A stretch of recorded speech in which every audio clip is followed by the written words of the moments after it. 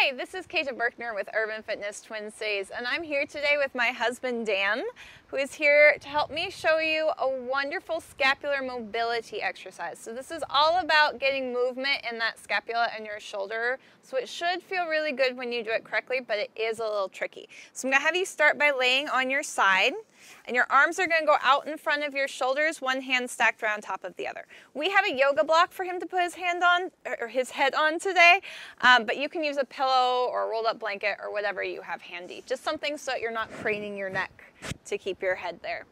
So you want to make sure that shoulder stays down away from your ear, and then what you're going to do is you're going to slide your shoulder forward, and then your shoulder is going to pull back.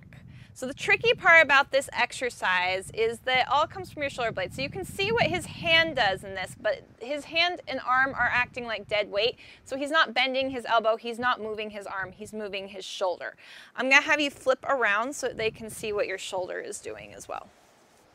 And your knees can be wherever is comfortable, bent a little bit straighter, just whatever is comfortable. You just want to make sure that your hips and ribs and knees stay nice and stable. So all the movement is going to come from this shoulder blade.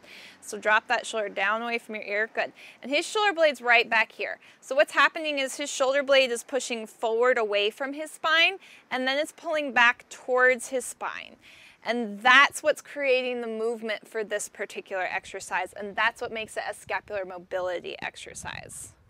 And you can do anywhere from 6 to 10.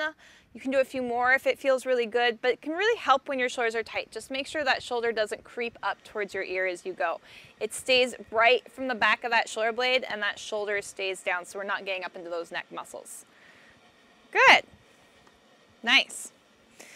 So that's it for this one. It's really simple in terms of movement, but it's really difficult in terms of isolating in that shoulder blade.